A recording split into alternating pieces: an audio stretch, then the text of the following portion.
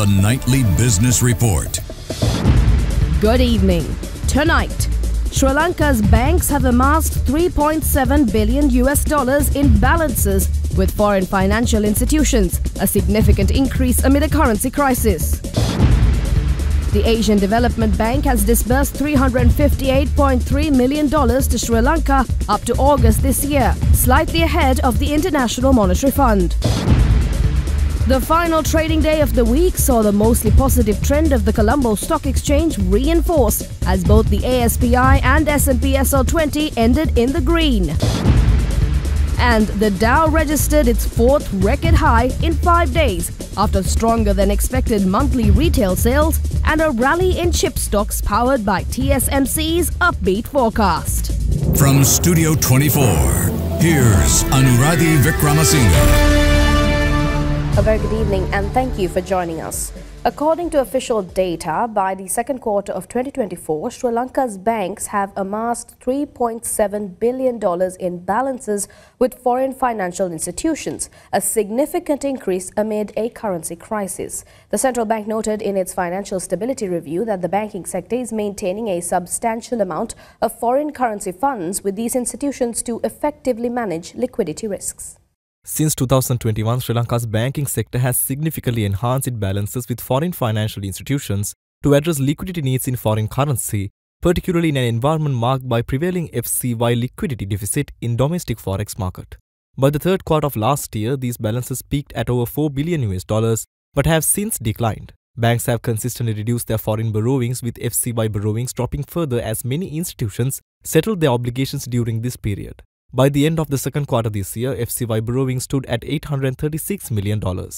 As part of its debt restructuring efforts, Sri Lanka repaid some government dollar borrowings in rupees, prompting banks to purchase dollars to cover their liabilities, including customer deposits, as their open positions unexpectedly widened. Additionally, banks were compelled to settle maturing credit lines and other borrowings following a downgrade in Sri Lanka's credit rating, which exacerbated forex shortages stemming from money printed to lower the policy rate. The Asian Development Bank has disbursed $358.3 million to Sri Lanka up to August this year, slightly ahead of the International Monetary Fund, which gave $334 million in budget support loans. The World Bank has provided significant financial assistance to Sri Lanka, disbursing $239.8 million as part of a broader support package. This funding, along with the budget support loans from the both Asian Development Bank and the World Bank, is linked to Sri Lanka's ongoing IMF program initiated last year. Budget support loans are particularly valuable as they can be utilized to repay maturing debt without contributing to imports or exacerbating the current account deficit, providing that existing loans are settled. This mechanism allows for better financial management in challenging economic times. In addition to the contributions from the World Bank and the Asian Development Bank, Japan has also played a role in supporting the country's economy. Japan disbursed $20.1 million through its previously paused loan disbursements following Sri Lanka's sovereign default. Furthermore, Japan has provided $1.3 million grant, underscoring its commitment to assist the countries during this difficult period. Overall, Sri Lanka received a total of $1,005.7 million in foreign support, comprised of $11.3 million in grants and $994.4 million in loans. This financial backing is crucial as the country navigates to complexities of economic recovery and strive to stabilize its financial situation. A report from the Finance Ministry revealed that only 53% of Sri Lanka's welfare budget was utilized in the first 8 months of this year under the previous government. This highlights significant gaps in the allocation and use of funds intended to support social programs during that period. The Finance Ministry recently released pre-election budgetary position report for this year and indicates that only 563.4 billion rupees of the allocated 1,055.7 billion rupees for the welfare budget has been utilized in the first 8 months of this year. This welfare budget is intended to support programs related to social welfare, social security, education, health, nutrition and development assistance. In an effort to address pressing social needs, the previous government increased the welfare budget by 15.3% this year compared to the actual expenditure of 915.4 billion rupees in last year.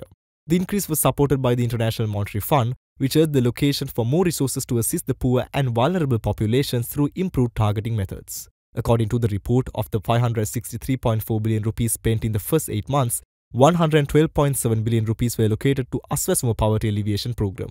Additionally, 9.5 billion rupees were directed towards the School Nutrition Food Program, 4.4 billion rupees for school textbooks and uniforms, and 24.2 billion rupees for fertilizer subsidies.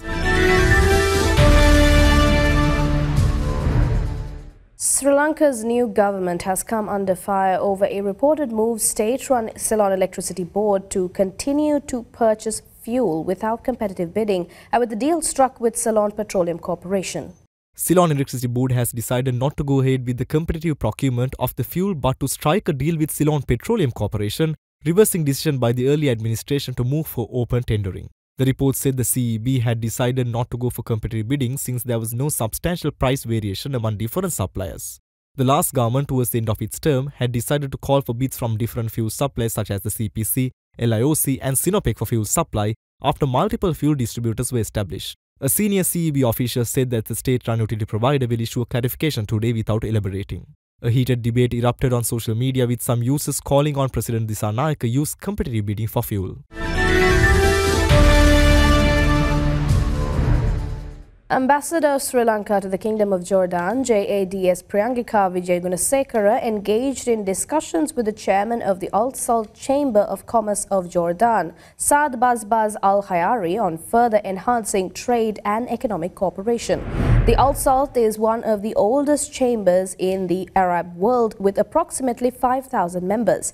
Ambassador Wijegunasekara emphasized that fostering two-way trade and tourism sector cooperation between Sri Lanka and Jordan is one of the key strategies of Sri Lanka to enhance economic cooperation with Jordan.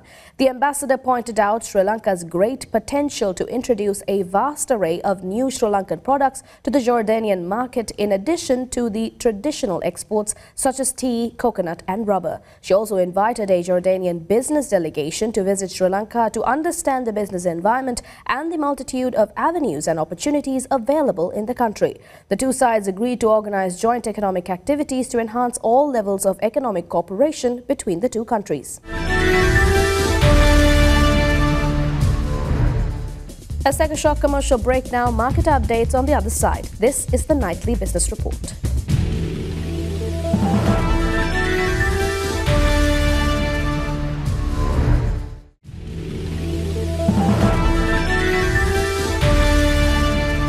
Welcome back to the Nightly Business Report. The final trading day of the week saw the mostly positive trend of the Colombo Stock Exchange reinforced as both the ASPI and S&PSL20 ended in the green.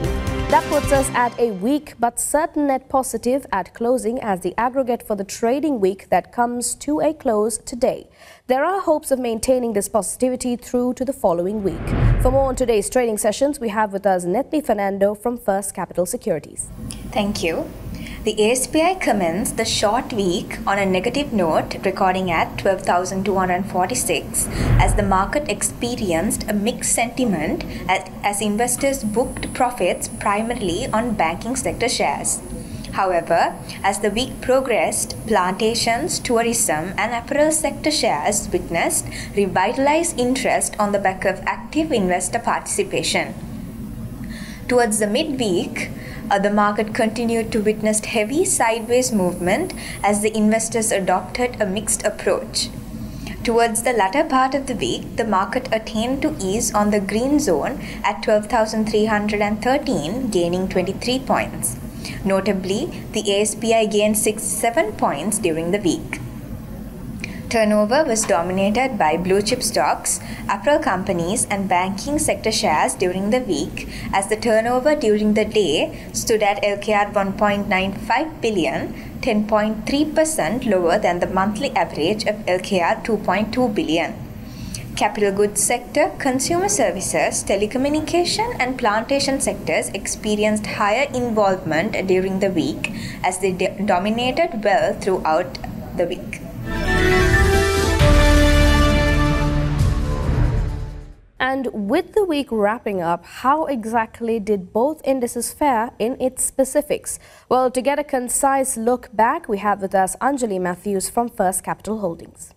Today, the Colombo Stock Exchange experienced another day of gains, closing the day in green, as the ASPI gained 23 points to close at 12,313, marking a 0.18% increase from the previous day.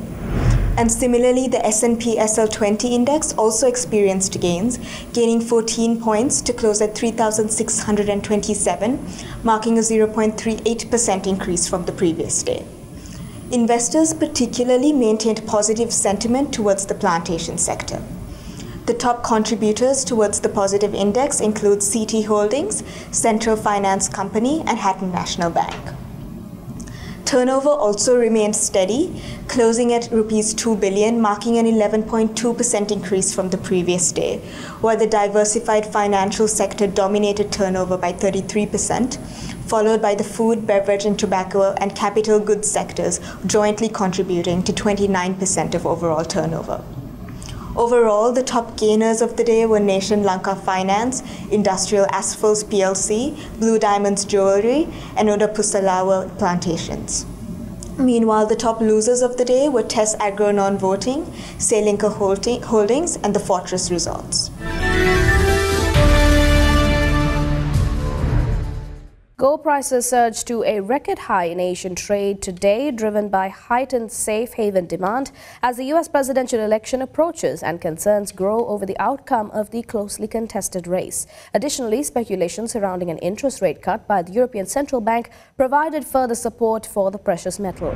Spot gold climbed by 0.4% to reach a record high of $2,705.26 per ounce, while December gold futures increased by 0.5%, trading at $2,720.15 per ounce. The rise in gold prices comes despite strong U.S. retail sales and robust labor market data, which have strengthened expectations that interest rates in the U.S. may decrease at a slower pace in the coming months. This complex backdrop highlights gold's enduring appeal as a safe haven asset amid economic uncertainty and geopolitical tensions. Investors are increasingly turning to gold as a means of preserving value during these volatile times. Oil prices experienced a modest increase in Asian trade today, supported by supportive U.S. inventory data. However, they are on track for their worst week since early September due to rising concerns over weak demand.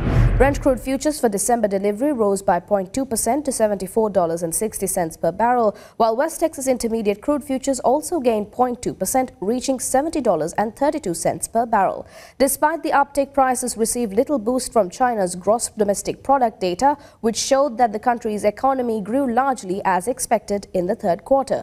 However, recent stimulus measures from China have fallen short of expectations, dampening market sentiment. Additionally, a strong U.S. dollar has limited the recovery in oil prices as robust U.S. economic data has reinforced expectations that interest rates may decrease at a slower pace in the coming months. The slight gains in oil prices today follow reports indicating a decline in U.S. inventories over the past week, providing some positive signals regarding demand from the world's largest fuel consumer.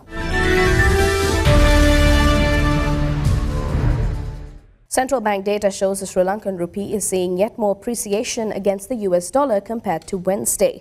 The buying and selling rate has seen reductions in similar fronts. Now let's look at how the Sri Lankan rupee is faring against other global currencies.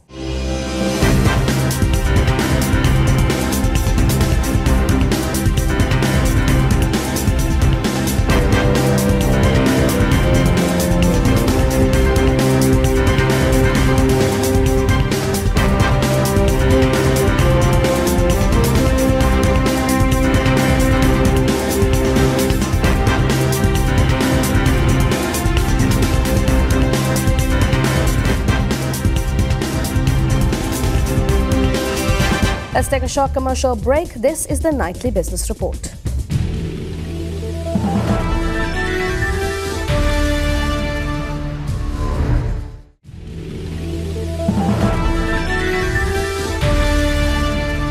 Welcome back to the Nightly Business Report. The recent alleged incident involving pilots in Sri Lankan Airlines flight UL607 has led to the downgrade of its safety ratings by airline ratings. AirlineRatings.com, a leading airline rating site, has downgraded Sri Lankan Airlines' safety rating from 7 stars to 6 following a concerning incident involving one of its captains. Reports indicate that during a 10-hour flight from Sydney to Colombo aboard an Airbus A330, the captain allegedly locked his female co-pilot out of the flight deck. The incident occurred on flight US 607 with the aircraft registered as 4RALR en route when the first officer stepped out of the cockpit for a brief restroom break. Upon her return, she found the cockpit door locked and the captain reportedly refused to let her back in. Despite the situation, the flight continued safely and landed in Colombo without incident. After the landing, the officer filed a complaint indicating that disagreement between her and the captain had led to the lockout. In response, the airline grounded the captain and Sri Lanka's Civil Aviation Authority has initiated an investigation into this matter. Further reports revealed that the situation escalated to a point where a senior cabin crew member had to step in, utilizing the communication system to urge the captain to unlock the door and allow the co-pilot to return to her seat. The airline's commitment to safety and proper conduct is being closely monitored as this investigation unfolds. The Central Depository Systems Limited and Sampath Bank PLC have entered into a significant partnership to enhance the efficiency of dividend disbursement services for listed companies on the Colombo Stock Exchange. CDS and Sampath Bank are joining forces to enhance the capital market infrastructure and improve the experience for listed companies and investors. This collaboration is formalized through a service agreement which Sampath Bank will offer its total dividend solution via the cash management suite under transaction banking, allowing CDS to utilize the solution for its clients. The total dividend solution will enable companies listed on the Colombo Stock Exchange to manage their dividend payouts seamlessly. It provides multiple disbursement options including electronic fund transfers, check processing and other customized methods. This partnership marks a significant advancement in the dividend distribution process, enhancing investor relations for listed companies. Mr. Rajiv Bandaranayake, who is the CEO of the Colombo Stock Exchange, emphasized the importance of this collaboration, stating, "This initiative offers listed companies and their shareholders a modern, efficient solution. It allows companies to concentrate on their care operations while simplifying administrative processes." Ms. Ayodhya Idavela Pereira, Managing Director of Sampath Bank, expressed pride in partnering with CDS to deliver a seamless and efficient dividend payout solution. The Commercial Bank of Ceylon has announced the launch of host-to-host payment services for corporate clients as the latest addition to CommBank Digital Enterprise Solutions, the bank's comprehensive and powerful suite of cutting-edge digital banking solutions for SMEs and corporates.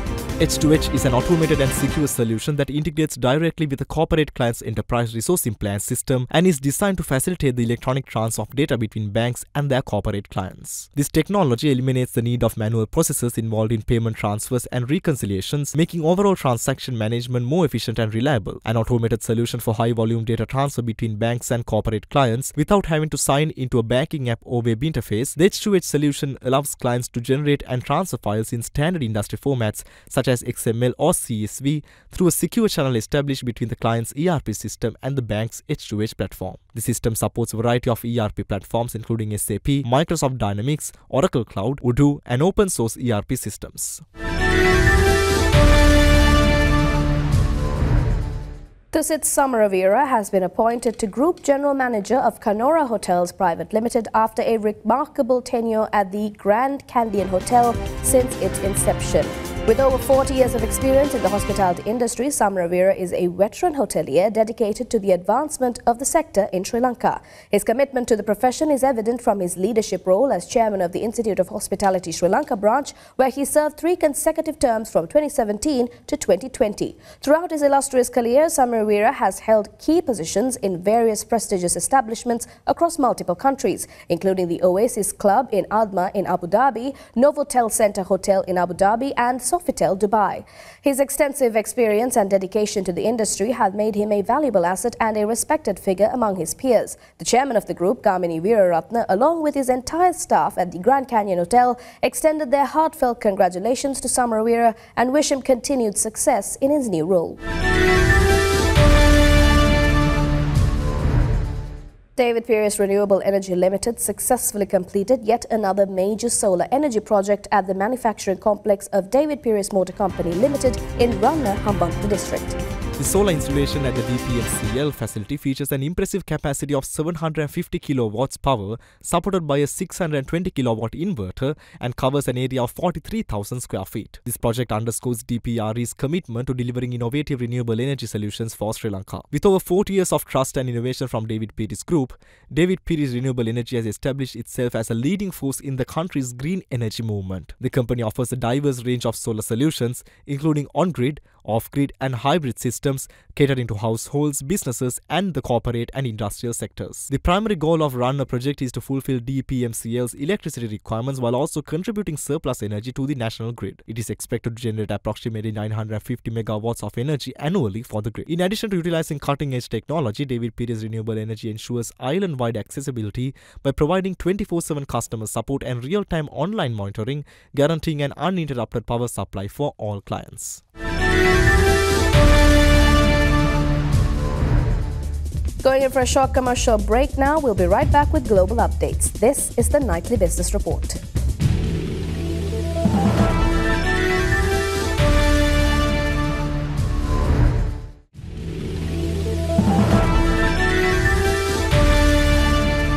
Welcome back to the Nightly Business Report. Most Asian stocks were muted today amid uncertainty over US interest rates and the upcoming presidential election, while Chinese shares turned positive on data showing the economy grew as expected. Technology stocks clocked relatively smaller losses, while chipmaker TSMC rallied to record highs on stronger than expected third quarter earnings. Regional markets took muted cues from a mostly flat overnight session on Wall Street. While investors did cheer signs of resilience in the US economy, this enthusiasm was largely undercut by bets on a smaller upcoming interest rate cut by the Fed Reserve. Chinese shares had logged heavy losses earlier in the week after Beijing's signals on more stimulus measures inspired limited confidence, given that the government still left investors wanting for more details on the planned measures. The Dow registered its fourth record high in 5 days after stronger than expected monthly retail sales and a rally in chip stocks powered by TSMC's upbeat forecast. The Dow registered its fourth record high in 5 days on Thursday after stronger than expected monthly retail sales and a chip stock rally powered by Taiwan Semiconductor's upbeat forecast. The Dow added more than 0.33%, while the S&P 500 and NASDAQ ended essentially flat. Shares of Taiwan Semiconductor Manufacturing, the world's largest contract chip maker, gained nearly 10% after the company beat Wall Street estimates for profit and forecast a jump in fourth quarter revenue driven by demand for artificial intelligence chips. That helped propel other chip stocks, including AI trade favorite and TSMC customer, NVIDIA. The chip rally came just days after a downbeat forecast from chip equipment maker ASML sparked a global stock sell-off.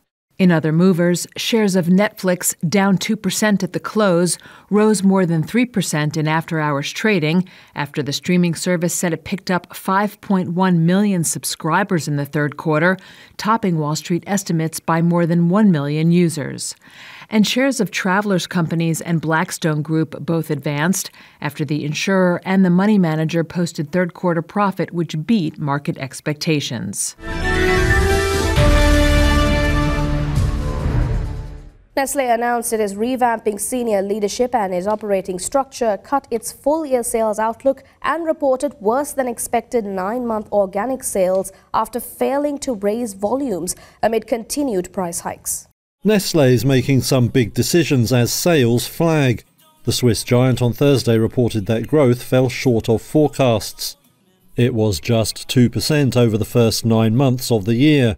Sales volumes also failed to match expectations after the firm hiked prices again. An executive said rising costs for coffee and cocoa were among the pressures faced by the Kit Kat and Nescafé maker. Both have touched repeated record highs over the past 2 years. Now the company says it's going to revamp its senior leadership and operating structure in response. It also cut its sales outlook for the year to just 2% growth, down from 3% in earlier forecasts. New Chief Executive Laurent Frex said consumer demand had weakened and was likely to stay soft over the coming months. He took over in September after predecessor Mark Schneider was ousted following several previous quarters of weak growth. Among changes, Nestlé will reduce the size of its executive board. It will also merge regional units, including its Latin America and North America divisions. Next week, analysts will be watching rival Unilever to see if it fares any better.